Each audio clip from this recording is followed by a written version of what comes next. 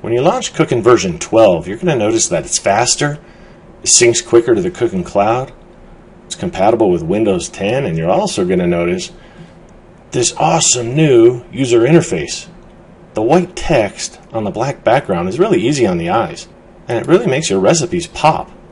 So the thing you want to see practically jumps off the screen for you. It's similar to some of the popular apps out right now, like Pandora, for example, has a white text on a black background. Spotify is another one, popular app with this black background and white text. PaintShop Pro is that way, and even Camtasia, the software that I use to do this recording. But with the new update that we just posted today to Cookin version 12, you can do something that you can't do with any of the other apps, which is customize the appearance.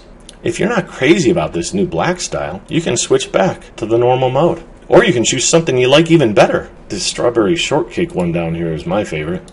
I don't know why. I just think it's cool.